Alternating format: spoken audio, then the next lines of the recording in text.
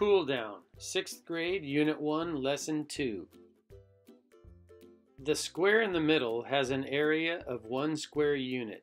What is the area of the entire rectangle in square units? Explain your reasoning. Press pause to solve this cool down on your own. There are many ways to solve this, but I'll add a few white lines to fill the rectangle with triangles that are all the same size. Go ahead and count the triangles.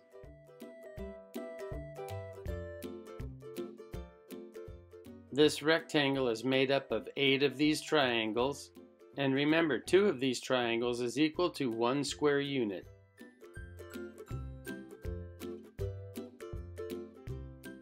Remember, the question is, what is the area of the entire rectangle in square units? Get ready to answer. You can pause if you need more time.